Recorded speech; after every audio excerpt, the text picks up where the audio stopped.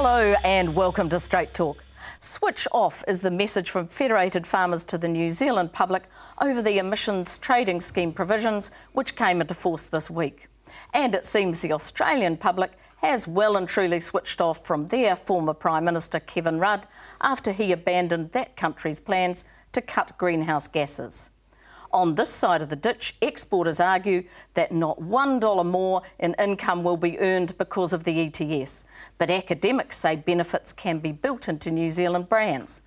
What do farmers really think?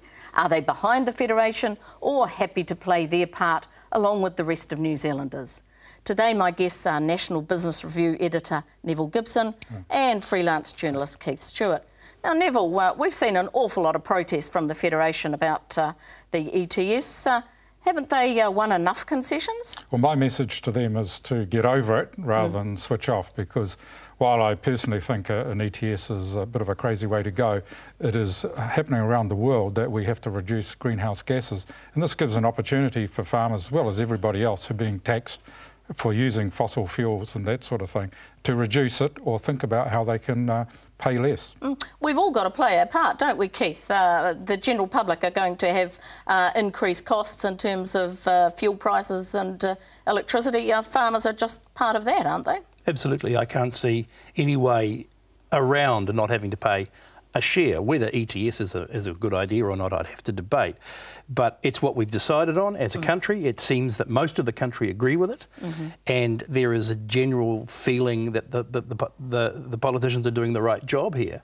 And every time federated farmers talk about it, they sound like whingers again. So, Nevil, do you think there's a risk that the Federation can be turning off more people with its switch-off campaign than it's actually converting? Well, certainly. There are real cases in agricultural emissions because there's no research that shows that this can be controlled at the moment, but work is going on. And that's really where New Zealand can make an impact.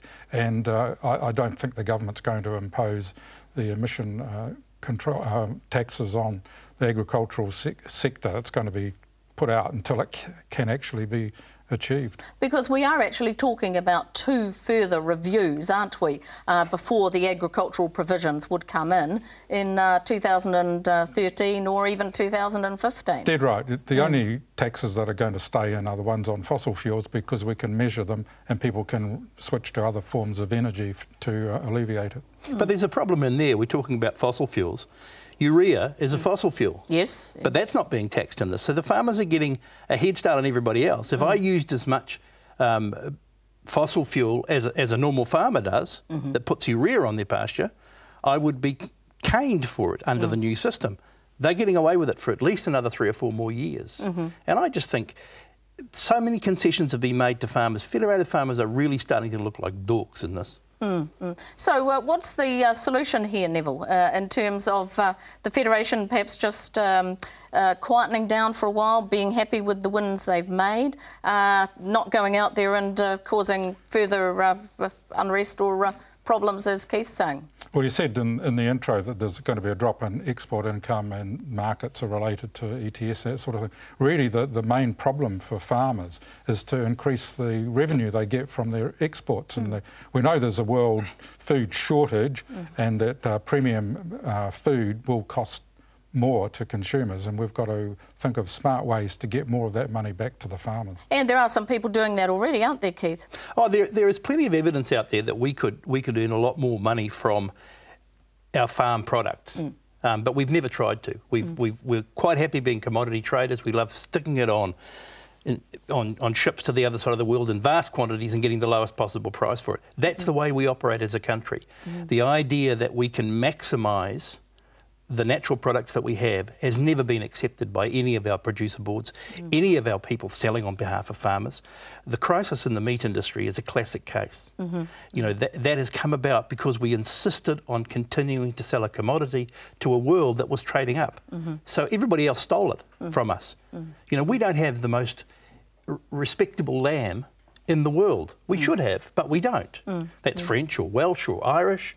We don't have the most respectable beef in the world. We're happy flogging carcasses off to the Burger Kings in the United States. So what's going to change that mindset if it's not going to be the dollar and cent return that, as Nevil says, producers would be able to earn with these better added value products. Well, I saw a comment the other day by a farm advisor, Pete Floyd. He's been around for a while. Pete's even older than me.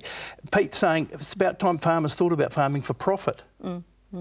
Which is do you not think they're doing that at the moment? No, of course they're not. They're farming for whatever goes through the farm gate. What do you think, Nevil? Well, those reports produced, PricewaterhouseCoopers being the main one. Certainly, farming for profit is a bit of a new idea. Even the field days picked up on that. They said innovation for profit, but profit's the name of the game. The supermarket guru from America spoke to a lot of people in the food industry, and he said New Zealand is at the top of the world when it comes to US consumers when they think of a country they want to buy their food from, and we're not exploiting that. Yeah. So doesn't the ETS scheme help producers who are looking to secure those higher niche added value markets, Keith? Just one more tool that we've got in the toolbox? No, I wouldn't start promoting New Zealand as a green place. We've been doing it for too long, and we're exposed. I mean, at the moment, the biggest shipping company in the world will not ship our fish because we're ripping the bottom off the ocean. So, you know, we've got to be very careful calling ourselves pure and green and all that sort of thing unless we actually do something about it. And the problem that farmers have, the way I see it, especially through their representatives, Federated Farmers, is they don't buy into the idea that you can get a higher return on your product. And, you know, look, the classic case is pork. Yes. You think about the pork situation. When Mike King did his expose last year, everybody was whinging about what a horrible person he was. Except for the consumers, who said, just a minute, we don't like this. Sales of New Zealand pork went down. Except for a couple of producers, Freedom Farms, for example, Harmony, who had already set up a system whereby they could see there was a market in New Zealand for high-quality pork. That they would make a profit. They do it for a profit. They're not doing it just to make people happy. They are making a killing at the moment. So that could be repeated elsewhere, Neville, in terms of other producers following that sort of philosophy that Keith's talking about. Certainly Europeans are used to paying a high price for the food, and they've had the greatest agricultural intensification type policies there, and we certainly know how to do it. We can improve our production output and also look good on the green scale. The ETS is just part of it because there are other ways of selling New Zealand too. So what's the link that's missing? What do we need to put it all together and actually bring it off? Well, I think there's a lot of good strategies by certain companies, and they're not all small niche ones either.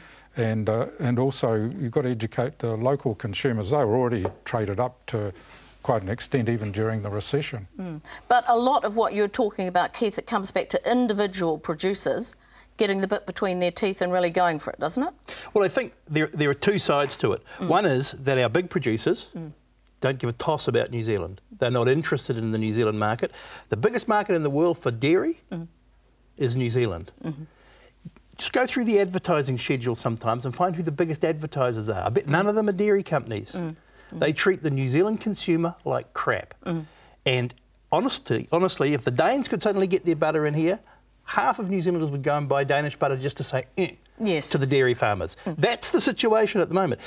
The farming industry has successfully pissed off their biggest single market, which is New Zealand. You talked. I had a conversation with somebody from the pork board the other day, and I was writing the story, and he said, "What's the feedback you've got?" And I said, "Well, this is from one chef. I can't trust New Zealand pork. It's inconsistent. It's unreliable. You never know what you're going to get out of it.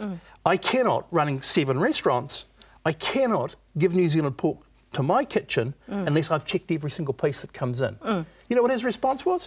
Tell him to go and learn how to cook pork.